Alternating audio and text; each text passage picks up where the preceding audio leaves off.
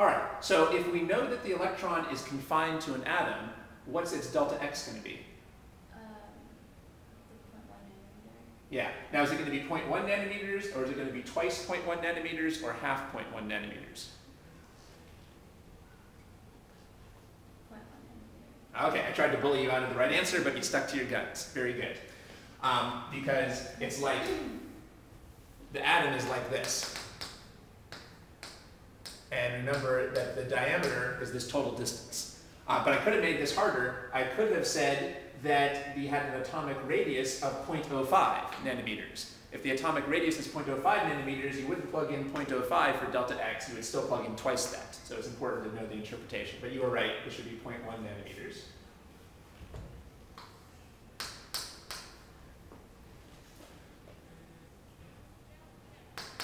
And what are we going to plug in for h bar?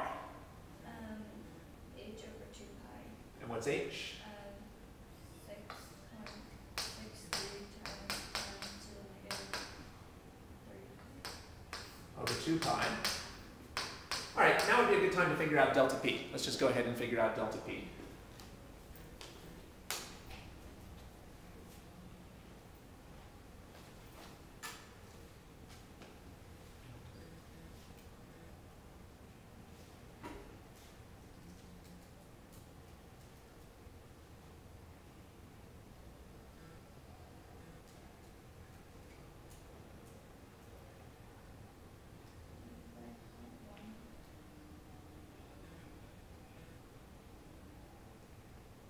Okay, let's talk about that a little. So you avoided a very common trap and you fell into another trap.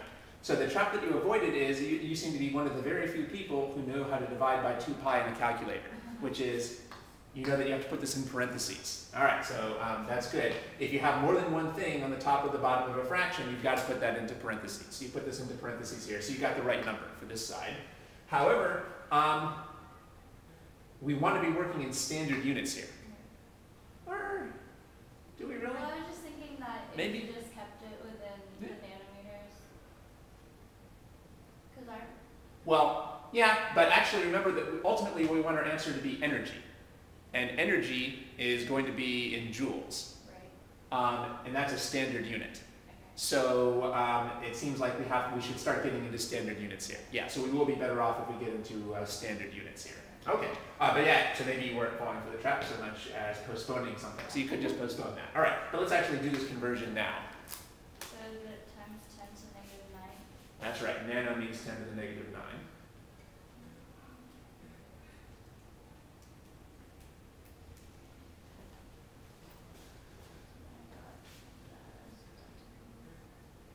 .055 times 10 to the... Negative 1/3. One of us made a mistake. I just went back up and changed it to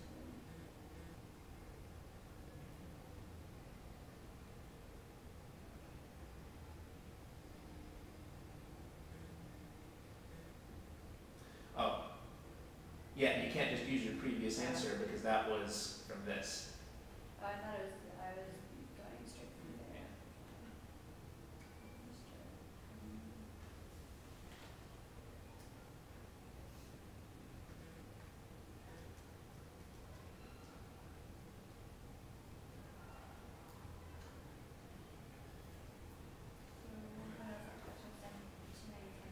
That's right. Maybe we'll just approximate that as 1.1 times 10 to the negative 24.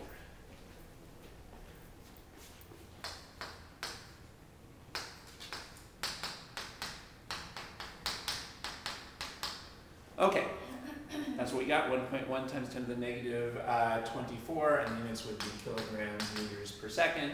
All right, so you did this division, remembering to put the parentheses around the 2 pi, and then you divided this into 0.1 nanometers, but this was really 0.1 times 10 to the negative 9 meters.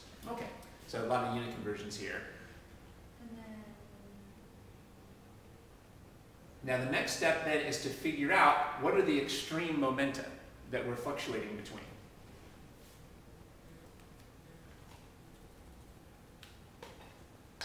So let's say that this represents the uncertainty in the momentum. Well, how wide would this interval be? You get 1.1 times that. Right, this distance here is 1.1 times 10 to the negative 24. And we can interpret that as saying we don't know whether we're going with p momentum in one direction or p momentum in the other direction. So how can we figure out what this endpoint here would be?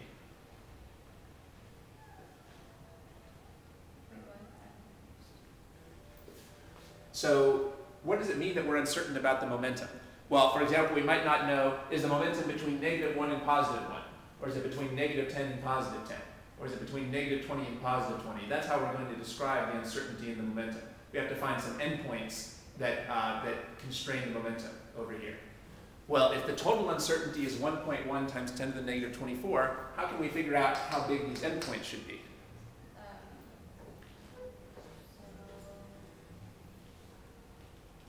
Dividing it by 2.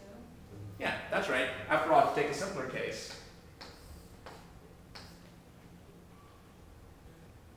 let's say that we weren't sure whether the momentum was +6 or -6. What would delta P be?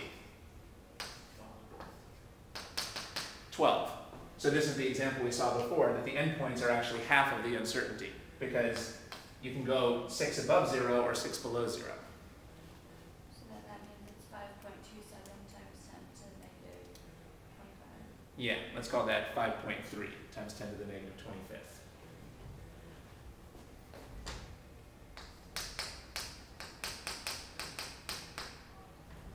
And then the left hand would be negative 5.3 times 10 to the 25th, negative 25th, and these would all be kilograms meters per second. Okay, so if this is our uncertainty about the momentum, that really means that the momentum is somewhere between these two regions over here. The momentum is somewhere between these two regions. And the mistake would be to think that it's between 1.1 times 10 to the negative 24 and negative 1.1 times 10 to the negative 24. It's actually, these are half of that, so that's the important thing to watch out for. So the point is, it's possible that we can be moving at 5.3 times 10 to the negative 25th kilograms meters per second to the right. Or maybe we're moving at 5.3 times 10 to the negative 25th kilograms meters per second to the left. So that gives us our total uncertainty about the momentum. All right, and now we're going to take this P and plug it in here. That's the P we plug in here. And remember, the question was asking us for the energy. So then do we divide it by the mass of an electron? That's right.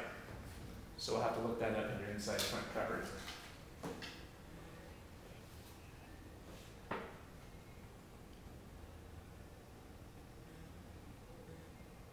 Here's your constants.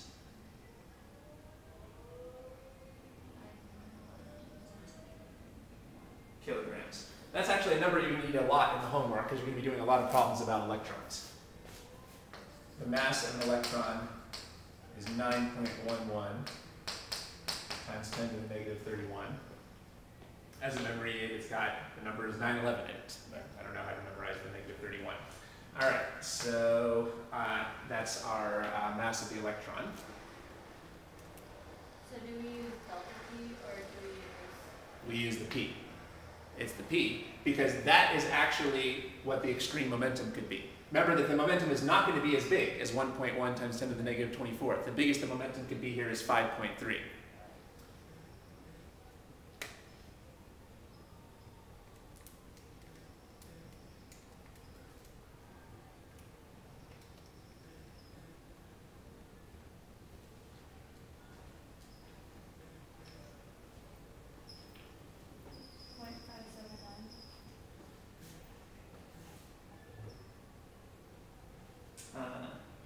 Let's see, one of us made a mistake.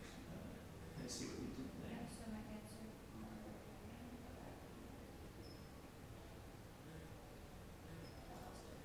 Okay, so 5.3 times 10 to the negative 25th divided by 9.11 times 10 to the negative 31st. Right. Oh yeah. So 581. Right, let's call that 580,000. Yeah.